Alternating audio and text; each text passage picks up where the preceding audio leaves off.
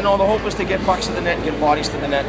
You know, David Letard's a very good goalie. You're probably not going to beat him on a perimeter shot. It's going to have to be something around the cage.